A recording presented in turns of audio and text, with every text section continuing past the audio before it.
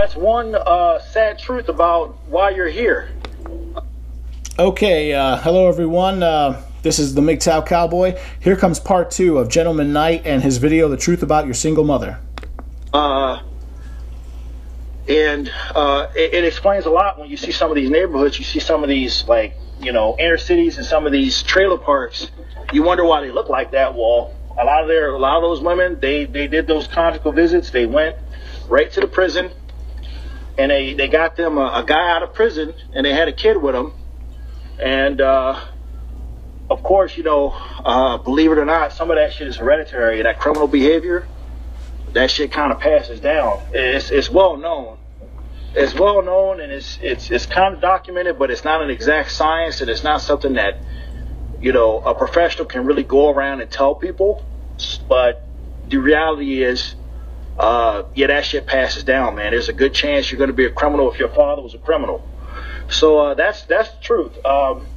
Now, once you become a teenager, like once I became a teenager, my mother had difficulties disciplining me because whatever she did, it just wasn't painful. It just didn't hurt, and I just wasn't afraid.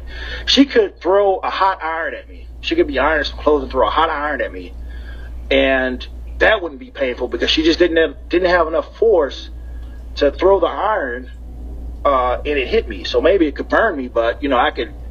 Like I said, it's just she just wasn't strong enough to throw it fast enough at me and hit me, so I could easily just dodge, you know, a hot iron.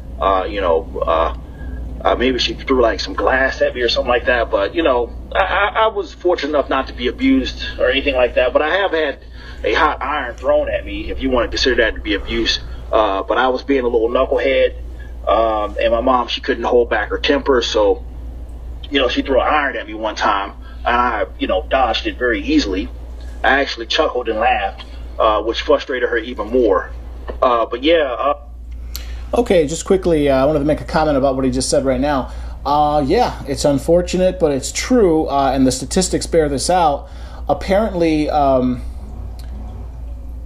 mothers perform the majority of what we would call child abuse. The majority of all incidences of child abuse are the mother's fault. So, you know, the common narrative that you hear is that, oh no, you know, when it comes to violence within the family, it is most likely the father or the man or the boyfriend who's engaging in violence against people that he lives with, whether it's, you know, the wife or the kids. Well, that's not true. In point of fact, most child abuse is the mother abusing the children, not the father. That is proven, and that is something that the feminists absolutely hate to talk about. But it's true. Remember that. All right, here we go. You know, once you know, you have these teenagers who can't be disciplined by their moms, right? There's a process that's to happen, but that's going to be for another video. But basically, you know, once you become a teenager and you're living in like a shitty situation, you're supposed to have the option of leaving. But we don't. The system that we live in today, you don't have that option. You have to go to school until you're like 18 or 19. So, you know, that's a topic for another video. You know, it has to do with school reform, which I am gonna share my thoughts on school reform in another video. Is to hook you up with somebody, to get you hooked up with another female. And this is their strategy. And I started noticing my mom do this around 15 and 16. You know, she started mentioning that she was going to get me a hooker for my 16th birthday. You know, she started mentioning stuff like that, or trying to get one of her girlfriends to have sex with me, or trying to get one of her girlfriend's daughters to have sex with me. Now, yeah, my mother was. I mean, to me, even right now, I still consider my mom to be an angel. You're like, well, why would she want to do some shit like that? Well, one. Okay, I definitely would not consider my mother an angel if she was doing something like that. I consider that very depraved. But yeah, notice how all he's really saying now is he's segueing into how mothers, right at around the age of, I don't know, 13, 14, definitely 15, the young man starts to come into, maybe not fully, but he starts to come into his physical prowess. And at that point, the female loses, there's a certain dynamic where the female starts to lose a certain level of power over the son, because the son can whoop her ass. Of course, it's not typically the son whooping the mother's ass. It's more like the mother taking pot shots at the son. But she can no longer do that with any effect, because the young son is becoming a man. So, and then he segues into talking about how, so they can't physically threaten us. So now they become much more devious, and they start attempting to use sex in order to control us. Again, very depraved, but I have found the same thing to be true. Women use sex as a weapon. Here we go. At first, I thought she wanted to do that because she wanted to introduce me to sex with women so I wouldn't end up gay. So I thought that was one thing that she was trying to do. She was trying to get me to have sex with a prostitute or one of her friends or something like that so I wouldn't end up gay. So that's what I thought, right? But there's actually an ulterior motive to that, right? There's an ulterior motive to why a lot of these single mothers try to get their sons to have sex early. Well, and especially, it's usually not with like a local girl down the street. In my experience, and when I've talked to other young men about this, other men my age, they also said the same thing, that their mother tried to hook them up with like one of her friends, or like somebody who was older to have sex with, and basically, that's their friend. And once you have sex with them, they know that you're gonna fall in love with that woman. They know it. They know that it's gonna happen because, I'm in this parking lot right now. This fool is revving up his motorcycle, but they know that if you have sex with that woman, right, you're gonna be addicted to it immediately, because that woman is older, she's way more experienced than you, and you're a virgin.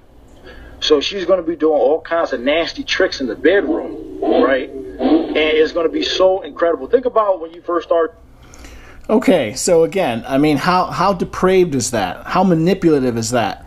That a woman, your mother no less, would actually use your erotic ardor to control you, because she sees that she's losing control physically.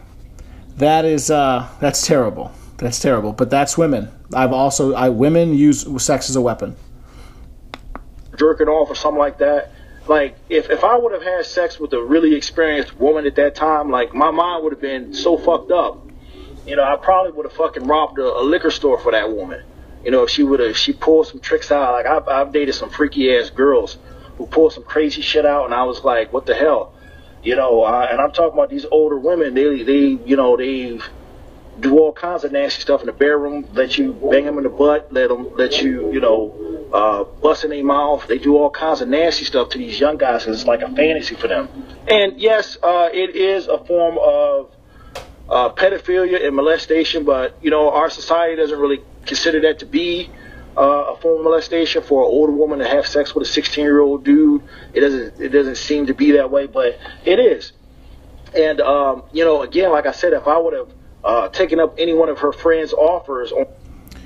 Okay, just another quick aside. Notice how he brings up the concept of, or the double standard, where if, let's say, a 16-year-old boy has sex with a 30-year-old woman, most people, they look the other way. Some people, I remember that one episode from South Park where they're talking about this very subject, and even the police are just like, nice.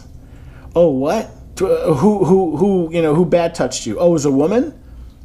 Nice. It is rape, but because it's a woman doing it to a man, everyone looks the other way. But again, just reverse the roles. If it was a 16-year-old girl having sex with a 30-year-old man, there would be a mob with pitchforks, gunning for that guy. But again, this gentleman Knight, he's spitting truth here, because the real truth is it's a double standard. If you're a man having sex with an older woman, everyone looks the other way. It's nice. But if it's the other way around, it's you're going to a state or federal penitentiary. All right, moving on. I'm doing that, I would have been addicted to sex at a very early age, and I would have been making a lot of poor life decisions. I probably would have even got a girl pregnant at an early age because I would have been so addicted to sex. But yeah, one of the reasons why they do that, and again, for a long time I thought it was because they wanted